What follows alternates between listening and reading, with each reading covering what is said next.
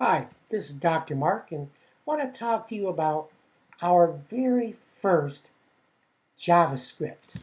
Now, I'm going to take a look at my JavaScript course folder, and there you'll notice I've copied over from my Cascading Style Sheet folder our web page Watchtower and the corresponding style sheet. So let's take a look and see what it looks like. I've changed the style a little bit, but it's essentially the same page. It's got all along the Watchtower as the heading, followed by a performance of the song by the Dave Matthews Band, and then Bob Dylan's lyrics below.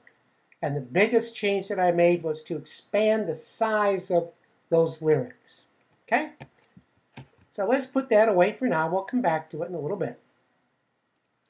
And I've got the web page source code right here in Text Wrangler waiting for us. And what we're going to do is we are going to put in just a one-liner of JavaScript to display the day, the date, and the time at the top of our web page. So we'll come down above our heading 1, and let's put in our script tag. Now the element is script, and this is the start tag. On the start tag, we have to specify what kind of script it is.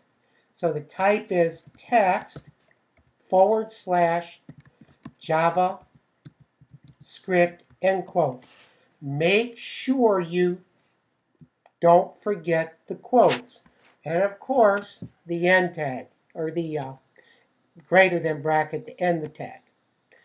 Now remember that whenever I put a tag in, I like to immediately put in the stop or end tag. That way I don't forget. So I'm starting my script here. The next line I'm stopping it. I can always put space in between to type in my script, and I'm going to indent it to show it's part of this script. So it's subordinate to the script tag. Now I'm going to type in document.write. This will write to my web document, and it's a function. If you've taken any other programming languages, you should know that a function is immediately followed by an argument that's enclosed within parentheses. So I need a left parent, and then what I'm going to do is make this argument a set of characters. So I'm going to concatenate some pieces of string together, as if I were just typing the line right into HTML.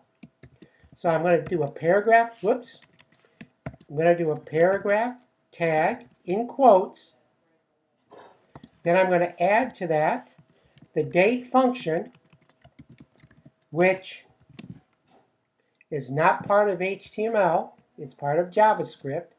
And then I'm going to add to that my closing paragraph tag in quotes. Close the argument with my right parent, and then close the statement with a semicolon. In JavaScript, we use these semicolons as if they were the periods on a sentence. Okay, so it's going to piece together a paragraph tag, the text that comes out of running the date function, and then a closing paragraph tag. Okay? Let's save this file out. And just in case I made a mistake, we're just going to minimize Text Wrangler. Then let's go back out to the JavaScript course folder and take a look at our web page again. And there it is. There's our date right at the top of the page. The day, Wednesday. The date, September 7, 2011. The time, 15 hours, 46 minutes and 13 seconds. The time zone is Greenwich time minus 5 hours or Central Daylight Savings Time. Now, that's 3:46 p.m. And if you take a look at the top right-hand corner of the podcast, you'll see that the time on my computer is 3:46 p.m. The date function pulled the date from my computer's system clock. Okay?